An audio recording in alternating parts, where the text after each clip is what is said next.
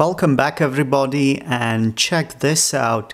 The Sagem or Sagem, or well, in Romanian we call it Sagem. It's a French phone manufacturer, and this model is the V-55. I have had some experience with Sagem phones in my very distant past. My first phone was a Sagem 92. Not really a pleasant experience, but then again the phone was second-hand, so I cannot really hold it against the French company. Though I must admit they were on the bottom end of the bargain, so they were not really fighting with Nokia. They were the likes of Alcatel and I don't know, another budget-oriented phone company example right now. But really this thing, I have no clue at what it really is, because it's a Vodafone branded phone. I don't know if it's supposed to be a flagship or really an entry level or a mid-tier positioned phone. I really have no clue. But I do have some specs handy. So it was launched in 2004. It has a 0.3 megapixel camera. So that's a VGA 640 by 480 photo camera.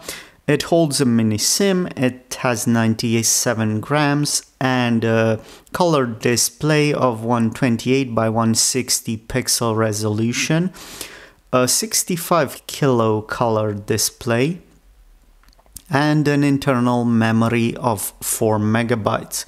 It has no selfie camera, it doesn't have video, it doesn't have a 3.5mm jack, it doesn't have Wi-Fi, Bluetooth, it has infrared port, but it doesn't have a radio, nor does it offer a USB connection. I believe the infrared port is somewhere around here. Yes, you can see here this piece of colored black glossy bezel should hold the infrared port. But more on the phone in a minute. Let's switch to the tabletop view so we can talk in depth about this thing. So the Sagem V-55. It's looking rather good, though I don't really like this crowded, busy design of the keyboard layout right here. To my mind, if they wanted to make it dynamic and V-shaped and, well, I don't know, masculine, sober, and form follows function, this keyboard really does look rather busy and hard to use, difficult to look at, and just plain old tiring. But anyway, that's what Sagem went with, so that's what we get. The construction itself is okay, though it's plastic fantastic all the way. It doesn't really creak all that much, but it's not top tier like the Nokias, though it wasn't supposed to be. Let me just open the phone so I can show you the innards. Here's an interesting looking and rather nice looking latch. You just clip it into place. Now it does sound a bit rough, but that's because I think this phone has accumulated dirt and grime over the years, so it's not an issue of the quality of the device itself. So let me just try to open it up. So you just loosen this thing out like this. So the battery is here. We're gonna have to move fast with this presentation because the battery, even though it's charged, it doesn't really hold much of power, of juice, so it's also a bit swollen. Let me just show you the battery itself, in case you are wondering what the battery for the Sagem V-55 really is.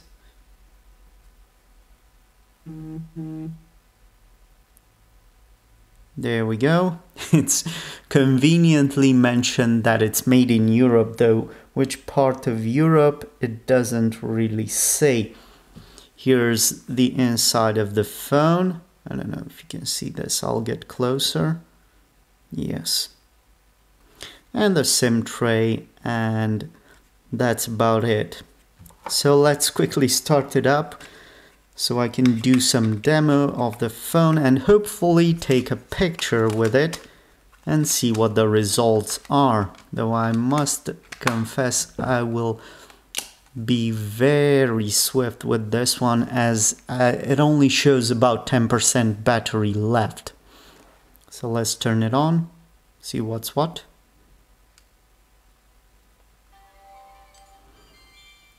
The display quality is abysmal. And the speaker quality as well. Okay, so it appears the SIM is locked and I cannot enter the menu in any way, sort of fashion.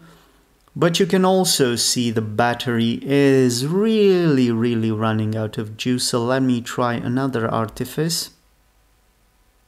Turn off the phone quickly. Yeah, goodbye. Good riddance, I say. By removing the SIM card, I hope to get a demo look into the menu of this Sagem My V-55. I believe that's still an option.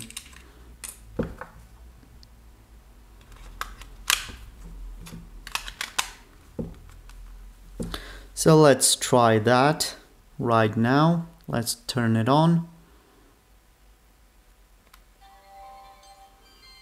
Okay, I don't really like the sound of this speaker. SIM not present. Okay, so let's do a demo. Oh my lord. Oh my. This is not a good sound to this phone. Yeah, I cannot really feel it, Sagem, I'm sorry. Even for 2004, I think this presentation and tacky tune and low quality speaker is just unacceptable. So let's see what will happen next. Nothing really. It just shows you how annoying this phone can get.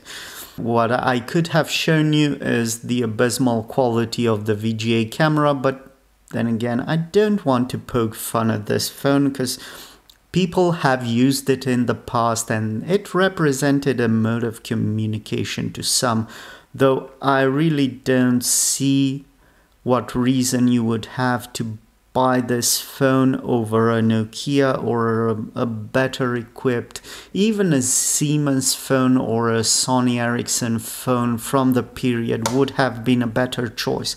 Though I think I have a hint and a clue as to why that was.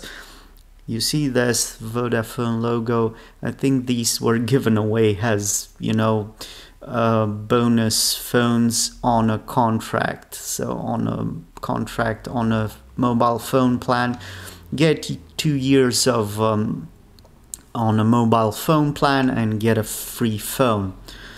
Though I really would not have considered it even back then. But anyway, let's draw up some conclusions about this device. So the Sagem My V-55. Is this a quirky device? Well, not really. It's a run-of-the-mill mobile phone with some tacky, over-the-top design to its keyboard. Well, it is true that in the past, Sagem has made some beautiful, interesting, maybe flawed but very successful and worthy phones. This one is not amongst them. Having said that, I would just go ahead and skip this mobile phone and not add it to my collection. It's not valuable. It's not that often that you get to see one, but it will never grow in value, and it doesn't really offer anything to your, doesn't add up anything to your collection. So thanks again for watching, and as always, remember, I buy, hoard, collect, and sometimes borrow weird, obsolete tech stuff like this one, so you don't have to. Thank you for watching, and see you in the next one. Bye bye.